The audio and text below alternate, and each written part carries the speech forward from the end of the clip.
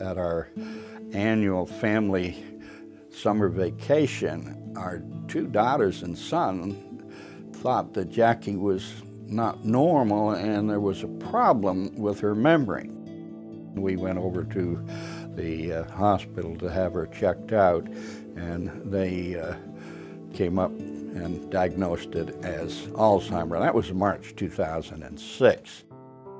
Alzheimer's disease causes dementia, which is a progressive decline in cognitive function. The details vary, but the most common presentation is a short-term memory loss. So people, they know what happened in the war, but they don't know what happened yesterday.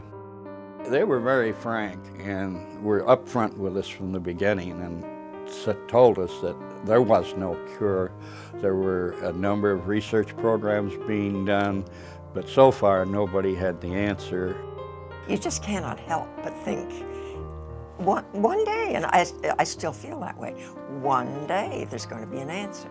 Alzheimer's trials up till now basically have focused on amyloid, which is deposited in the brain, and we've done numerous trials, and fairly soon we'll be having trials that look at other proteins or other approaches or preventive measures. We've been involved in 4 clinical trials. There tends to be quite a bit of cognitive testing, memory testing, that sort of thing, because that's what's being measured. Do you know what month it is? No. She has no immediate memory. She still is very sharp and alert and knows what's going on. But what happened 5 minutes ago is another story.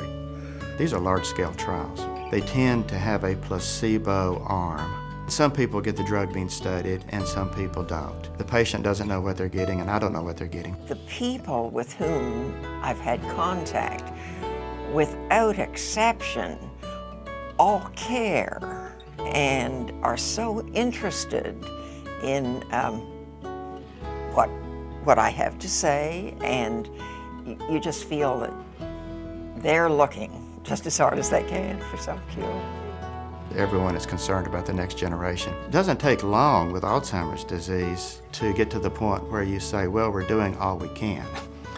And that's often not satisfactory. And so now by doing clinical trials, I'm well ahead of the medical journals in terms of where the research is going and what some of the issues are. We certainly do not regret any of the efforts, time, or whatever that we spent doing this.